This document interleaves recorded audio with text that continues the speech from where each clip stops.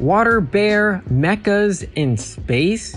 I'm here for it. So I'm back with another water deck, and this time we're playing Ursarctic in the Monster Type Festival.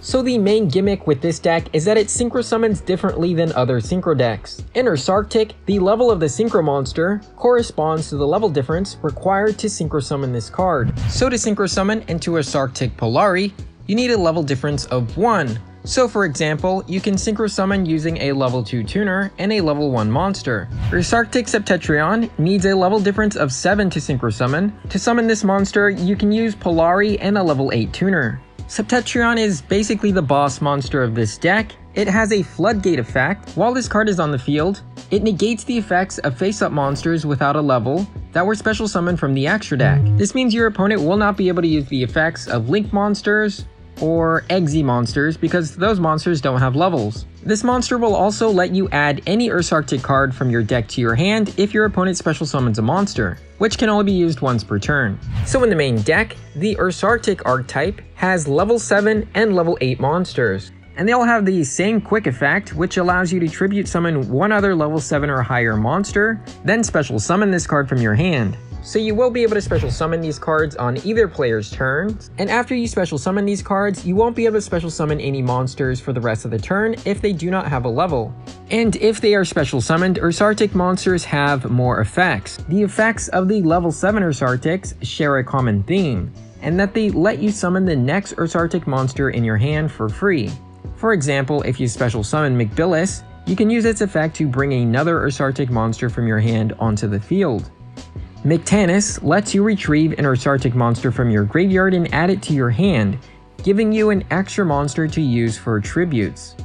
McPolar works similarly, but fetches an Ursarctic monster from your deck and adds it to your hand, once again giving you another monster to be used for a tribute summon. The level 8 Ursarctic monsters are all tuners, and when these cards are special summoned, they can disrupt your opponent. So these cards are basically your hand traps. If special summoned, Megabalisk can target one card in the opponent's graveyard and banish it. Megatennis can target one face-up monster your opponent controls and change it to face-down position. Megapolar can target one spell or trap card your opponent controls and destroys it. So the Ursarctic archetype loves using big monsters that are level 7 or higher. They are often used as hand traps or board breakers, and what's neat is that you can also use them as tributes from your hand to special summon Ursarctic monsters. You can use your board breakers as combo pieces, unlike other decks where your board breakers clog up your opening hand. So this means you might prefer using these types of cards over something like Imperm because these cards increase your consistency.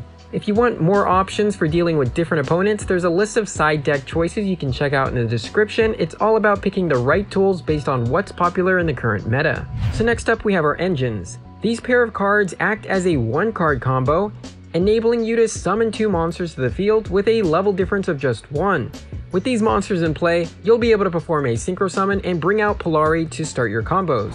You only need one of these engines in the deck, and the Monster Type Festival Sting the Poison is the way to go.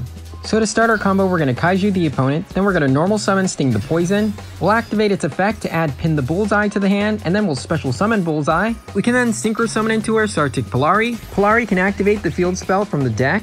Then we can activate Polari's effect to tribute one level 7 or higher monster, to add to the hand or special summon one Ursarctic from the graveyard. The opponent tries to banish the tuner we're trying to special summon, so we're going to chain the slider quick play spell to special summon the tuner from the graveyard, and then Polari resolves, allowing us to add an Ursarctic from the graveyard to our hand. And now that we have a tuner and a monster with a level difference of 7, we can synchro summon into Ursarctic Grand Chariot. When this monster is special summoned, you can target 2 cards on the field and destroy them. So we're just going to go into the battle phase here, and the opponent responds, special summoning an insect to target and destroy the field spell. We will chain an effect of Grand Chariot. If your opponent targets an Ursarctic card you control, you can tribute one monster from your hand or field to negate the activation. But instead of tributing a monster, we can use the Big Dipper field spell to banish an Ursarctic monster from the graveyard instead. And we can only use this effect once per turn. And then we're just going to set our trap card and pass the turn. So at any point during your opponent's turn, you can flip over the trap card and use its first effect to add any Ursarctic from the graveyard to your hand. So I did do a bit of a misplay here. I sent Polari back into the extra deck instead of adding a more useful Ursarctic to my hand, but that's fine. The trap card has a second effect. You can use it to tribute 2 monsters, and depending on the level difference of those monsters, you can use it to tribute 2 Ursarctic monsters, and depending on the level difference, you'll be able to special summon 1 Ursarctic monster from your extra deck. You can use this effect to special summon Grand Chariot on your opponent's turn to destroy 2 cards on the field. When your Ursartic synchro monster is destroyed by an opponent's attack, you can activate the final effect of the Ursartic trap card, which lets you shuffle the opponent's cards into the deck, so the total amount of cards in their hand, field, and graveyard is 7. The opponent has more than 7 cards in the graveyard, so they're going to have to shuffle everything they have back into the deck. So now it's time to talk about the field spell. Every time a monster is special summoned on either side of the field, you'll be able to add a counter to the field spell. If you happen to have an Ursartic synchro monster on the field and your field spell counters reaches 7 or more, you can steal an opponent's monster. The opponent has a monster that cannot be destroyed by battle or card effects, so we're just going to take control of it. So now we're just going to start special summoning more Ursartic monsters, building up our field spell counters, so we can scoop up another monster with our Big Dipper on the opponent's turn, and it looks like the opponent just couldn't bear it. So in this next match here, we're going to activate Departure, discarding 1 card to add 2 Ursartic monsters to our hand. Then we're going to banish a level 7 to draw 2 cards. We're going to normal summon Poison Sting, searching the level 1 monster, special summoning it, to then synchro summon into Polari. Polari activates the field spell. We'll activate Make Polar to add another Ursartic monster to our hand. We use Polari in the field spell to banish 1 Ursartic monster from the graveyard to special summon the level 8 tuner. We're going to do something a bit different here. We're going to get another Polari on the field. Then we're going to summon another level 8 tuner and then synchro summon into our Septentrion. This is to make our board a bit more resistant to Lightning Storm, which is a very common board breaker in this event.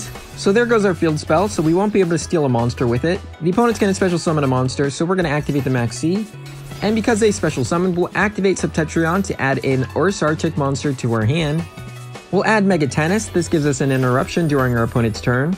So the opponent's going to summon an Eggsy monster, but we do have a Septentrion on the field, so they're not going to be able to activate the Eggsy monster's effects. So with that, the opponent's going to spin their final web, and we're off to the next match. So this time we're going to talk about a very important card in this deck, and that is Ursartic Radiation.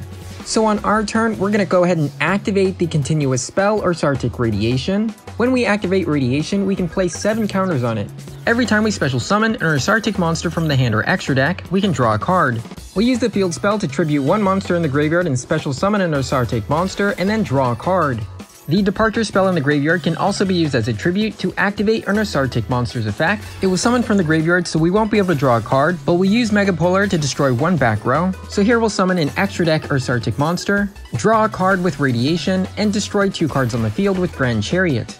Ursartic Radiation really is the best card in this deck. It allows you to draw 7 cards. And fortunately, there is a very consistent way of searching for this card, and that is using Ursatron Alpha. If you're playing Master Duel currently at this time, then this card isn't out yet, but it should be out very soon. Ursatron Alpha can special summon itself if you have an Ursartic monster on your field, and then you can add any Ursartic spell or trap card from your deck to your hand. We'll also have plenty of ways to search for Ursatron Alpha using Departure and Make Polar. And with the release of Ursatron Alpha, we'll also get a new synchro monster, Ursartic Polar Star. Using this level 1 synchro, you'll be able to tribute 1 level 8 Ursartic monster from your hand or field to special summon 1 level 7 Ursartic synchro monster from your extra deck, ignoring its summoning conditions. And if you do, it will gain the effect your opponent cannot activate the effects of monsters special summoned from the extra deck that have a level.